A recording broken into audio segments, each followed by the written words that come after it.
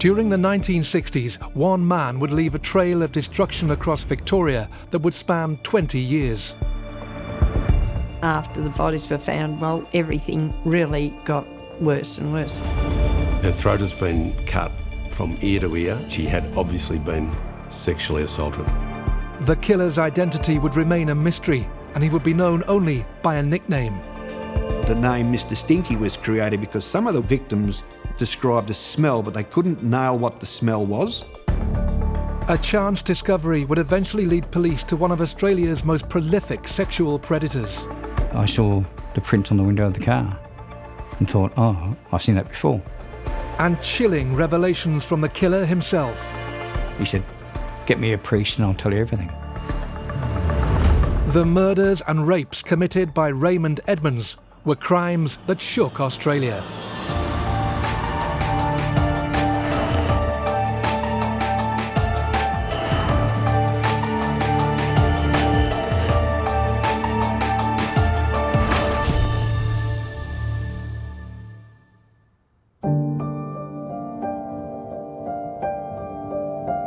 The town of Shepparton lies almost 200 kilometres northeast of Melbourne. In the 1960s, it was a flourishing agricultural town with a booming population. Shepparton in the 1960s was a thriving regional centre. It was the hub of a vast farming area, orchards, all that sort of thing. You felt like you knew everybody and you were safe and involved in sport and just community activity. It was a good place to be. As a teenager in the 1960s, in Shepparton we would go to dances, concerts. 66 in Shepparton, as it was around really the Western world, was the boom time for rock and roll. Big bands would come to Shepparton because it had a great big memorial hall and they knew they could draw thousands of kids from across the entire district. It was exciting. And, you know, you'd be looking around and you'd be seeing all these young people that were just so happy and so glad to be there. It was really fun. On the 10th of February 1966, locals in Shepparton were preparing for a rock and roll concert at the dance hall. One of them was 16-year-old Abina Medill. She always looked like she was having the best time. She'd smile all the time and giggle and laugh. And she was definitely enjoying her teenage years. She certainly wasn't boisterous or noisy, just a typical Shepparton kid, you could say, and loved life, attractive, she was popular. Abina had recently started a relationship with Ian Urquhart, an apprentice mechanic from the town who was 2 years older than her. Ian was a very happy, jovial person. He was always into doing pranks and he was just absolutely full of life. He was a happy-go-lucky sort of a kid, not much worried him. He was into motors and things like that. He done his apprenticeship. Because he was so small, I used to get in a few bloody brawls because he'd get picked on a bit. He was a good mate. He was probably, back in them days, my best mate. Bina was the first girlfriend he ever had. They've know each other, they've got together, they've gone out a little bit. On the night of the concert, Ian Urquhart decided he needed to work late at the garage, so he arranged to meet his girlfriend Abina later that evening. He was very keen on cars and actually he was a workaholic. He would have worked instead of going to the concert. What Ian didn't know was that Abina had arranged to meet with another local boy, Gary Haywood, who she worked with at the local panel beaters. Gary Haywood was one of the young bucks around town. He was well known. For a start, his family were very well established in Shepparton. His family, the Haywoods, owned the big panel beating works. As such, he was sort of Shepparton royalty in a in a way. And he was the tall, good-looking young bloke. He had the good FJ Holden, which was the much coveted old car at the time that would be done up. He'd spray painted it. He was as proud as Punch when he drove his car, and he sort of drove around saying, hey, look at me, I've got the good car and I work in a pretty well-known panel beating business, and he had the world at his feet too, I guess. Abina Medill has arranged with the female friend to meet Haywood and his mates, and they've arranged to meet them down the street and then to go to the dance. And Abina apparently goes off with Gary and they go parking down near the lake. Abina and Gary were never seen alive again. Later that evening, Ian Urquhart went to pick up Abina from her home as planned, but unable to find her, he became increasingly worried. Here we have Ian Urquhart, very anxious about his girlfriend. He finds out fairly swiftly that she's been knocking around with Haywood and his mates. So he was very angry about this. By midnight, people are getting anxious. Mr. Medill is worried because his daughter hasn't come home. By 3 o'clock, Mr. Medill has filed a missing persons report. So I was working the night shift at 11 p.m. to 7 a.m. when we received a phone call from the Medill family that their daughter hadn't returned home. It was completely out of character for her that she didn't come straight home after she'd been, say, to the local dance. We immediately suspected something, was just that feeling there was something not quite right. Now, the night is a mystery. Young Urquhart is running around looking for his girlfriend. Meanwhile, Abina's father is frantically looking, worried about his daughter and looking. Gary Haywood's father, Mr. Haywood, and Gary's younger brother, Alan, are looking for Gary and his car.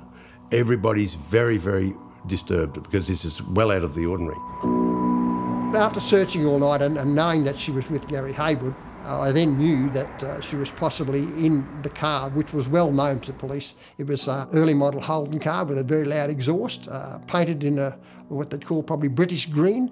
And there was only two that colour and the same model in Shepparton, and we knew both cars. So it then became obvious that we were probably looking for Gary Haywood's car. And at 5 a.m, I'd dropped my partner off. He'd finished his shift, and as I was returning to the police station when I came across Gary Haywood's car, which was parked at an angle in Wyndham Street opposite the lake. The discovery of Haywood's car was the police's first real clue, and the breakthrough they were desperate for. It's pulled up quite roughly by the curb. It's not parked properly, and there's no key in the ignition, but it's unlocked. People that knew Gary, they knew that he wouldn't have left his car anywhere. The boys back then, their cars were an extension of themselves. So as soon as they saw it, they knew that someone else had driven the car, and therefore they grew very fearful. A lot of people were saying and thinking they've just run off together. And that is what the people that knew them well were hoping for, because if they ran off together, they'd still be okay. The parents of both Gary and Abina are by no means reassured by this. Although they hope it's true, something tells them that it isn't. 2 weeks later, and after a desperate and exhaustive search, the worst fears of Gary and Abina's friends and family would come true.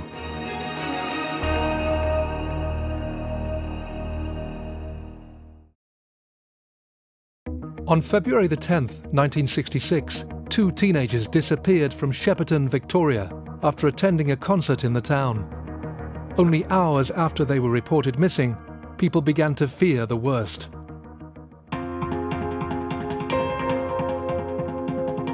The disappearance of Gary Haywood and Abina Medill was a big story. People were very worried about it. It was headline news. There were big searches mounted. All the workers from Haywood's panel works went out and combed the river flats. Mounted police came. I think the local pony club went out on horses. People went out with dogs and sticks to keep the snakes away, looking through the long grass, looking for the missing teenagers. They find nothing. But a couple of days later, an old local fellow who's riding his bike across a bridge well away from Shepparton, he looks down into the dry creek bed and he sees a handbag. He goes down and picks it up and gives it to the police, and it turns out to be a Venus handbag. So that is yet another indicator that something bad has happened. A search of the riverbed and the surrounding area provided no further clues. But the recovery of Abina's handbag meant the spotlight of suspicion was focused more and more on one person. From the first night of the disappearance, Ian Urquhart is blamed. He's the one with the motive, it would seem. Ian came under further suspicion when the police learnt about an outburst he made when he was told his girlfriend Abina had, in fact, spent the evening with Gary Haywood. The police were parked outside the Medill's house. He got out of the car and he ran towards, he may not have presumed it was a police car. And he said, "I will kill the bastard." That would be just a word that was used flippantly. I think Ian might have brought that on himself by saying those words, but that's the sort of thing I think often anyone would say when you're upset. "I'll get him," or whatever. But it might have been a throwaway line, but it obviously didn't help him.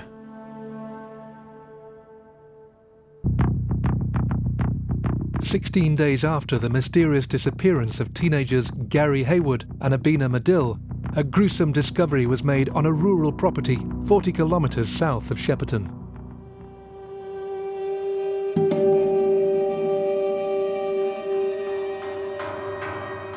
On the 26th of February, 2 young teenagers are going shooting. They go to a place called Murchison East, which is on the way to Shepparton, and they cut across country to go shooting near the Goulburn River. During that time, they smell something bad. They discover Abina's body. They're terrified and horrified. They run across country. They alert the grandfather of one of the boys. We got a phone call from a farmer down at Murchison to tell us that one of his young relatives had come across what he believed was human remains. I, with other police, then attended the scene. We located the body of the female, which was in a very, very bad state of decomposition. Further out in a paddock, we found the body of Gary Haywood. The police were soon able to establish that Abina had probably been raped. She was found stripped to the waist. She'd been bashed to death, presumably with a rifle, because they found a part of a rifle left there. And when they found Gary 300 metres from her body, they soon realised that he'd been shot because they saw a bullet hole in his temple.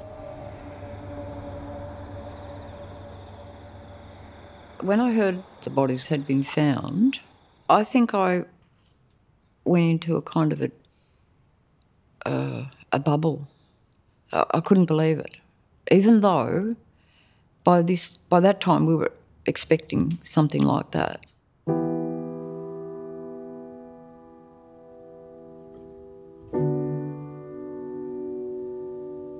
I was playing tennis down at the Lawn Tennis Club here, and the word just whipped around the tennis courts like mad, and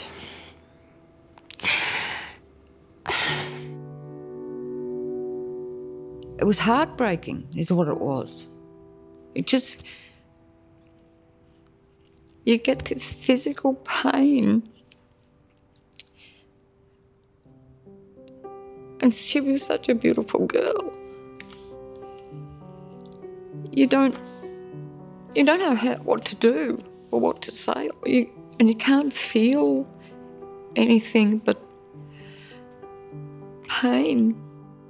It really set us back. It was just something that's never happened in our lives. We never lost anyone, and to have something like that happen was completely unbelievable.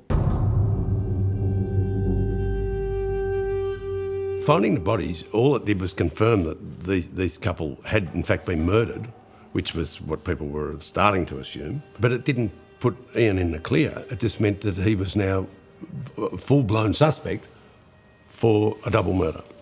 And the police did look at a lot of other people. They questioned many people, but they kept coming back to him because he seemed to be the obvious person with a motive. He was persecuted by a lot of people, and if I'm allowed to say, I think the police as well hounded him. After the bodies were found, well, everything really got worse and worse. The police were really desperate because it was headline news for weeks. They had to come up with something. And that's why they were trying to break him to get some sort of a lead or something happening that they were doing their job and that we will solve this. Someone done this and we reckon you're the one. When Ian got taken down to the police station and interviewed, he got hit and slapped and kicked in different ways. He used to tell me about it. I said, that surely couldn't happen, and it did. And he was scared. He was really scared. Ian came home one day and he said to me, that's it. I'm going to tell them I did it.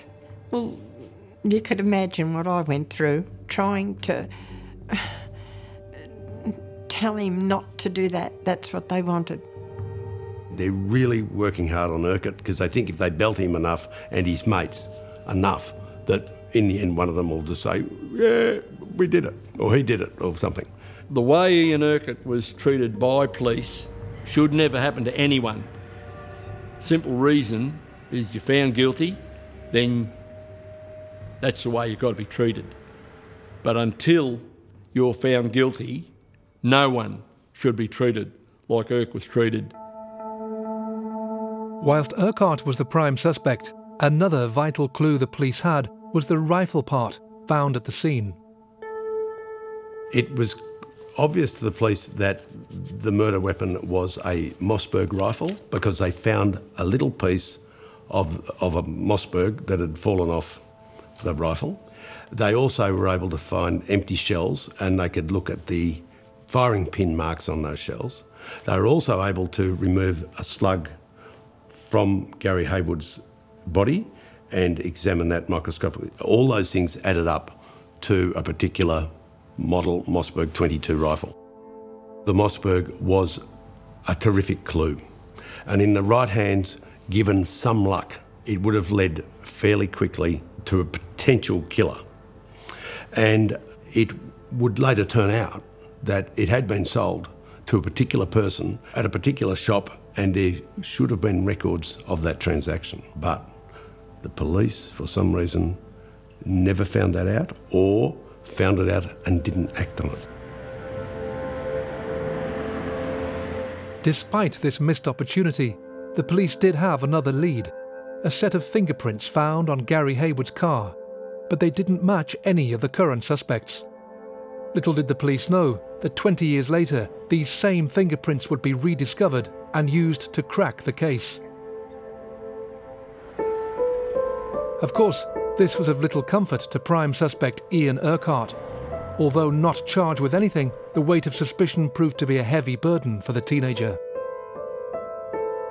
Ian's life was affected dramatically. He felt that he could no longer live in the town. He just said, I've had enough. He said, I've got to go. And I said, but where are you going to go? He said, I don't know, I'm going to go. It was a situation where he was tormented badly. He wanted to come home. If he came home, he was damned. Well, how should he show his face here anymore? And if he stayed away, he's done it because, he's run away from the situation. Ian Urquhart decided to leave Shepparton and Australia. He headed overseas and tried to leave the awful events of his hometown in his past. As time moved on, so too did the media attention, which was soon focused on another terrible series of events 160 kilometres away.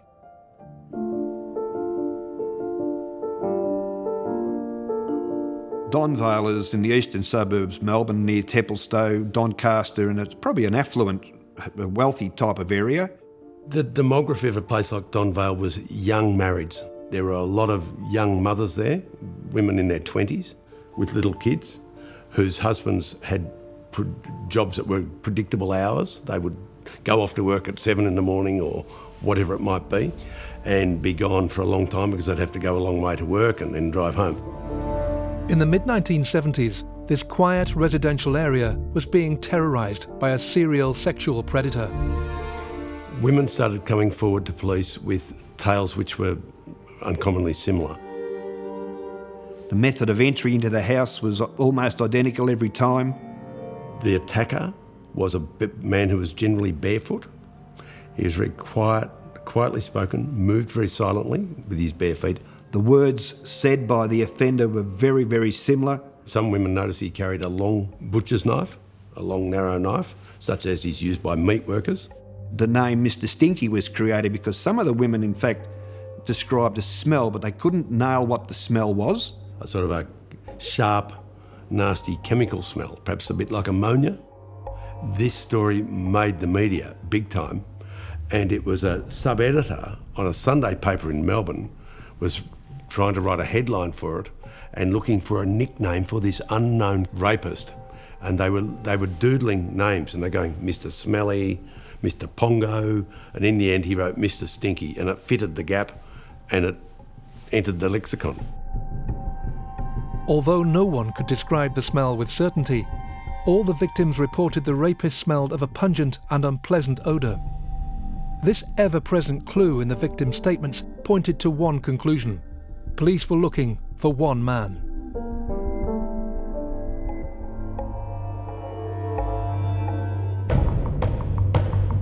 Police files would eventually contain details of over 30 attacks that detectives attributed to the rapist. Eventually, the police are so keen to catch this man that they build a bust or an effigy of him based on the eyewitness of several victims. So they get a rather thick-set, pot-bellied looking man, sandy to red hair, a long straight nose, pasty sort of guy. They went to a massive amount of trouble, but it didn't turn up the lead that they desperately needed. As detectives carried on in their diligent efforts to track the Donvale rapist, what they couldn't have realised was that in June 1982, their case was about to collide headlong with a long-forgotten double murder from 1966.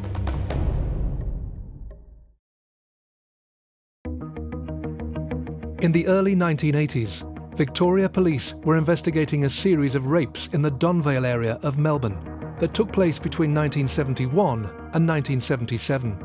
The perpetrator left little in the way of evidence, but through patient detective work, police were on the verge of a breakthrough. The unifying thing about the attacks, apart from the method, was that there weren't a lot of clues left.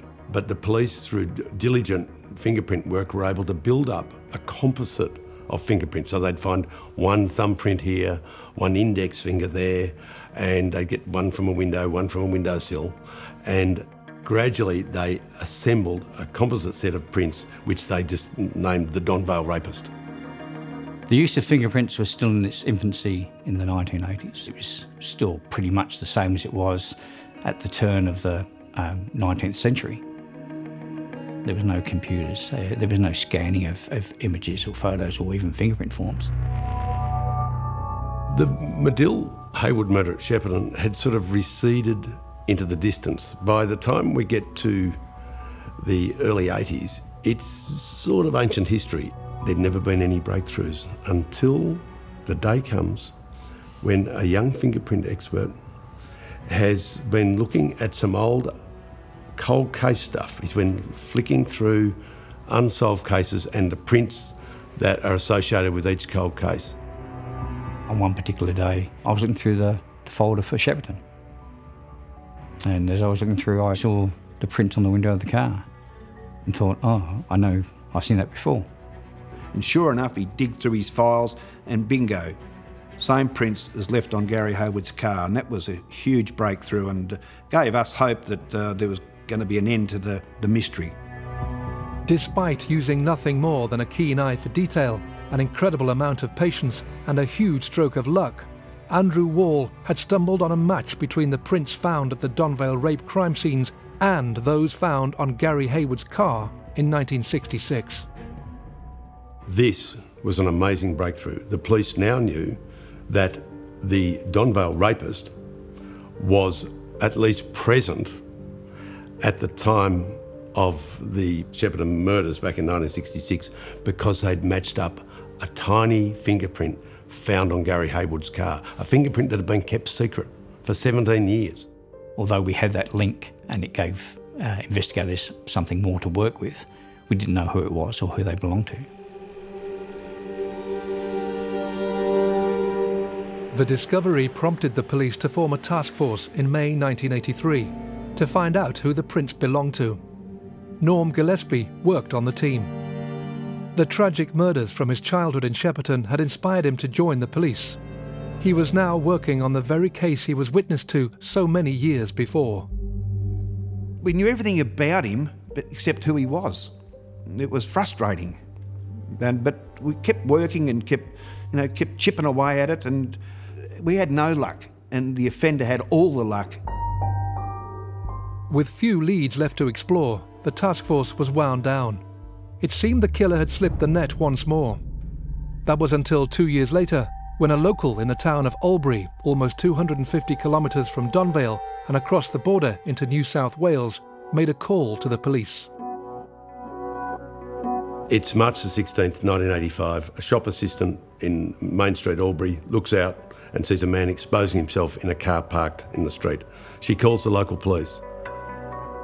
A phone call came into the police station to say that some ladies in the store had complained about a male seated in a vehicle, and the male had allegedly, at that stage, been exposing himself. We arrived just before 12:30 p.m. I approached the car and observed what he was doing in the vehicle, masturbating, and I said to him, "What are you doing that for?" He immediately turned around, turned his head to the right where I was. We asked him his name, and he told me his name was Raymond Edmunds.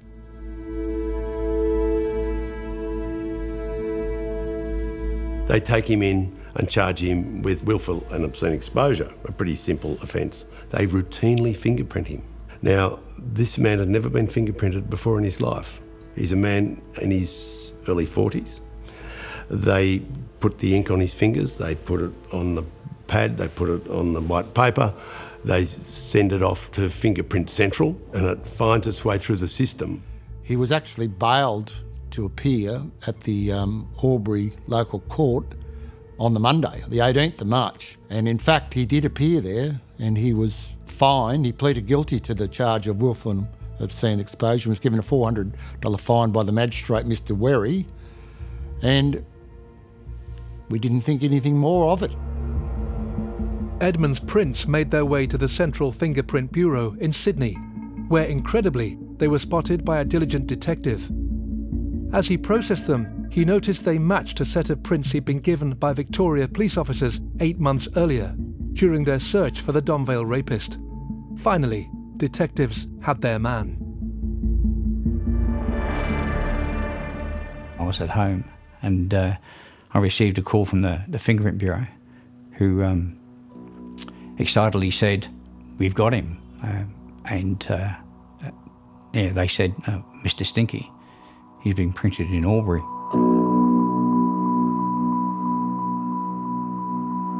Now, after 2 years of hard work and a huge piece of good fortune, detectives could match Raymond Edmunds' fingerprints to those found at the Donvale rape scenes, and the print they found on Gary Hayward's car back in 1966. After 2 decades, a double murderer and serial rapist who had remained anonymous for so long had just blundered into the hands of police. Edmunds was a man that most men did not like. He was quiet, he was moody, he was a bit different in ways that people found hard to put their finger on. Women had mixed reactions. Some women seemed to quite like him and were sort of attracted to him. Many women found him scary, sinister, didn't like him, found him creepy.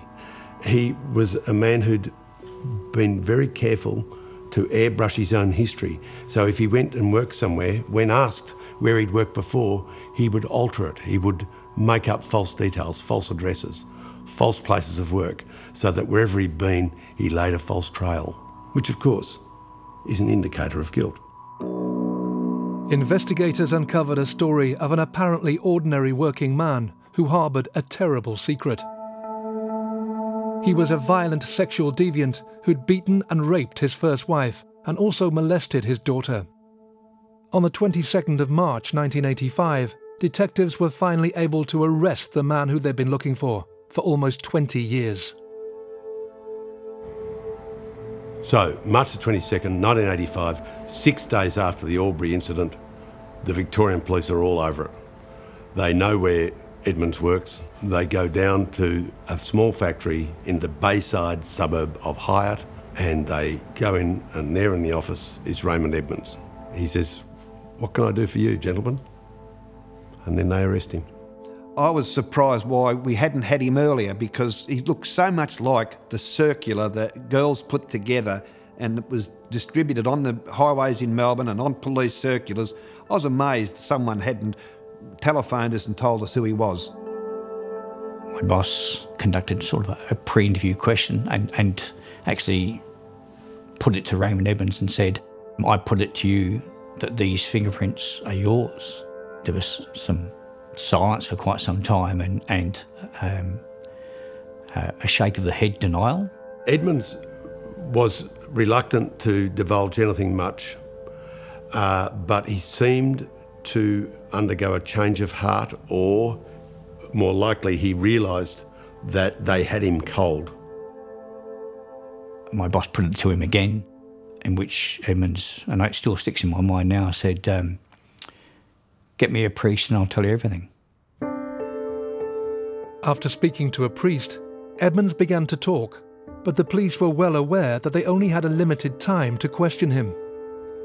There are rules in Victoria which limit the amount of time that a suspect can be questioned about a particular crime. Now, the police can get some extensions. They can do it for 6 hours and then get an extension. So in effect, we had him for 18 hours, but that was nowhere near enough time to process him for the double murders plus all the rapes in Melbourne. We just didn't have the time. We only had time to process him on 5 of 30, but he admitted them. He said, "Yes, I committed them," but we didn't have enough time to find out, how did you choose that victim? How long had you been watching her? How did you know the husband would be away or the kids would be in the next room? We didn't have time. Detectives were only able to put forward 5 of the 30 rape cases to Edmunds, plus the double murder in Shepparton. His response to the charges was that he was sick in the head and needed destroying. Although he agreed to take part in a reconstruction to help investigators piece together the events that led to the murders of Medill and Haywood, police were beginning to realise that his statement was riddled with lies. Edmunds had claimed that the gun he used in the killings was actually Gary Haywood's, but the police could prove otherwise. One of the key parts of the evidence is the .22 Mossberg. Now, Edmunds initially denies ever having had one, but of course the police are able to go back and show that he did have one. They go to the farm at Ardmona near Shepparton where he'd been a share milker in 1966 at the time of the double murder, and there they find the farmer's son, who'd been a young man back in 66 and he's now, in his 40s or whatever, and he says, "Oh, yeah, I remember him. He had this Mossberg rifle. It was one with a fold-out handle. I remember it well. We used to shoot rabbits and rats and all that." And in fact, he said, "Hang on," he said to the police, "I might have a bit of that somewhere. I found something, I thought it was an old air rifle stock. I found it in a shed after Raymond's had left. And I kept it all these years." And he goes out to a shed and he gets a bucket, and in the bucket is this piece of gun stock. And as soon as the expert ballistics guy saw it, he said, "That's from a Mossberg .352K, and that's the weapon. We were told, and it's been confirmed, that he shot this same firearm at tins on a fence post. And of course the spent shells must go somewhere. So we got excavators, we dug up all the area in which he was standing at the time, and all that soil was brought into Shepparton. It was sieved physically, standing there, shaking the sieves, and the spent shells dropped through. Our ballistics expert was able to say categorically it was the same firearm that discharged the spent shells at Ardmona as at the murder scene at Murchison East. They were able to find out that he indeed, although he denied owning a Mossberg .22 rifle, in fact he had owned precisely the model of rifle, a .352K Mossberg, that was the murder weapon. As police prepared for trial, they began to uncover more about Raymond Edmunds and his history of violence. What's more, they began to suspect he may have been responsible for even more horrifying crimes. After almost 20 years, police finally had the suspected killer of Shepparton teenagers Abina Medill and Gary Haywood in custody and ready for trial. The weight of evidence against Raymond Edmunds finally lifted the cloud of suspicion that for so long had hung over Abina's boyfriend, Ian Urquhart. Ian Urquhart, the boyfriend, the innocent boyfriend who was wrongly accused and wrongly blamed and widely blamed for the murders for years and years. In fact, for the rest of his life, because he died 6 years after the murders. On the 6th anniversary of the murders, he crashed his MG sports car in Singapore and died. Now, whether there was any connection between the anniversary and his death, I don't know.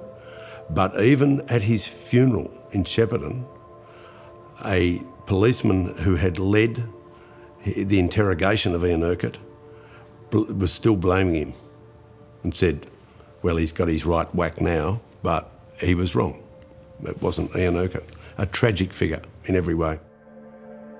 The day the news came through that someone had been arrested for the murders of Abina and Gary, we were all so happy, full of emotion, tears, and probably a big weight lifted off all of our shoulders.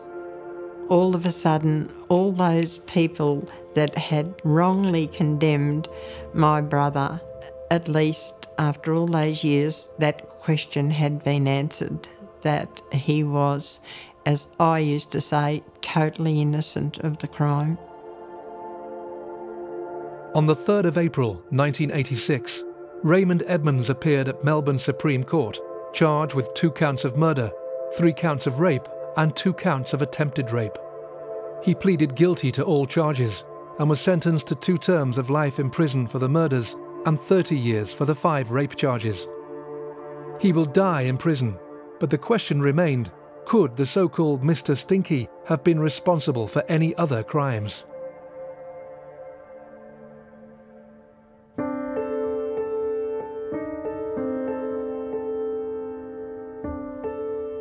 What happens with these cases is that police then start combing through their records, looking for unsolved cases that might match up the MO of the crook.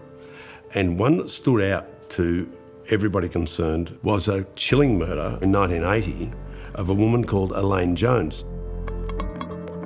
She was a young mother, an attractive woman. She's holidaying at a Murray River town called Tocumwal. It was in early January 1980. Elaine Jones and her husband had been staying on holidays on the main beach at Tocumwal. Approximately 10 p.m, she realised, look, we're out of milk and we need to get some cigarettes as well. I'll go up to the local shop. It wasn't a very long walk. So she headed off to the shop about 10 p.m. We know that apparently she made it to the shop, but she never made it back to the campsite. When Elaine Jones disappeared, her husband did not alert the police until next day. He'd hoped she would turn up. She doesn't turn up. Next morning he tells the police. He then goes searching for her himself. He's in a boat, he's got his 7-year-old daughter, and horror of horrors, he finds her body. Her throat has been cut from ear to ear, right through to the spinal cord.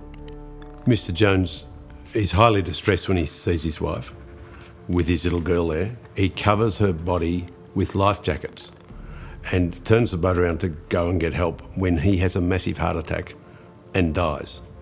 The boat continues on for some minutes. The poor little 7-year-old girl actually ends up scrambling out of the boat and getting to the shore and saving herself, having seen her mother's body and seen her father die of the heart attack from the shock. It was established at a post-mortem that Elaine Jones had not only been severe laceration to the throat, cut from ear to ear, she'd also been the victim of quite a horrendous beating with a blunt object or instrument to her head, and I believe she was also established that she'd been sexually assaulted. I've always believed that Elaine Jones up at Tocumwal in 1980 is a victim of our same Raymond Edmunds.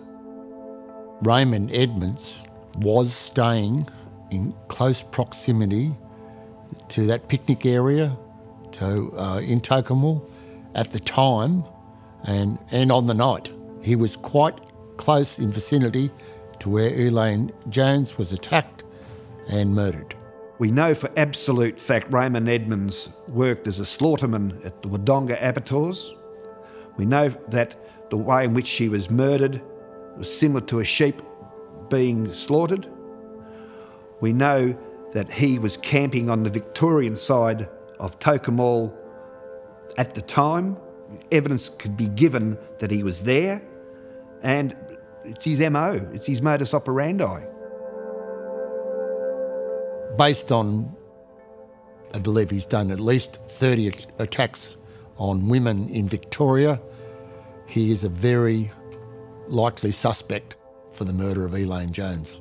In 2011, a $100,000 reward was posted for seeking information that may lead investigators to arresting the person responsible. Unfortunately, no significant information has become available, and perhaps the only person that really knows what happened may well be Raymond Edmunds.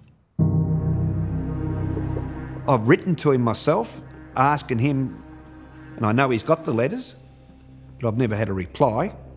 It's just nags at you that, you know, you've got this total belief that he's the offender, but he won't admit it. The tragic case of the murder of Elaine Jones remains unsolved, with only circumstantial evidence linking Raymond Edmunds to the crime.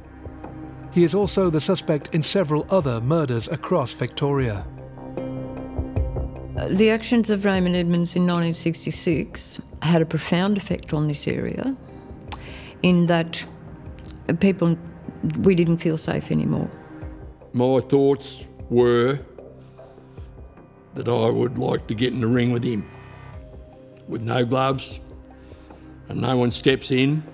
That was a hatred that I had, and today I'd do the same, but back then it was raw. It was bloody raw. For what he did, the pressure that he put on all the kids in Shep, I would have liked to have throttled him. My brother Ian was badly affected by what had happened. Being an innocent party, it drove him out of the town, and he was driven to a life of loneliness. Urquhart is a very interesting case because we, in this state, Victoria, we still had capital punishment in the 60s. We had a premier, a political leader, who was very keen to win an election by hanging a murderer.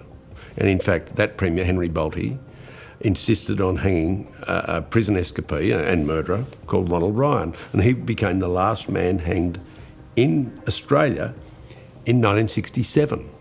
That was precisely when young Urquhart was being wrongly accused of murdering this couple. Had he signed a confession under duress and said, I did it, stop hitting me, he probably would have swung. That boy could have been the last person hanged in Australia, and he would have been innocent. It took the conviction of Raymond Edmunds to finally exonerate Ian Urquhart, the tragic figure who for so long had lived under a cloud of suspicion. The forensic work that eventually caught Mr. Stinky also meant an evil killer was finally off the streets for good.